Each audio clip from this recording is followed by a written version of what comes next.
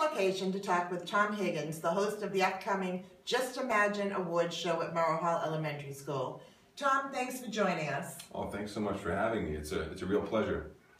How excited are you to be hosting this year's show? Oh, without a doubt, I'm super excited. I mean, who wouldn't be? To be surrounded by such amazing teacher superstars. I'm really looking forward to it. It's going to be an amazing show. What do you have to say to the critics who are spreading rumors about your failed acting career? Donna, I'm not here to comment on that. I'm focused on, giving the best show possible for some teachers who really deserve it.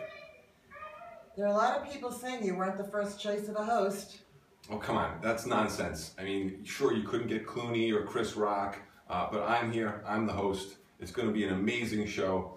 You know what? I'm done with these questions. Thanks.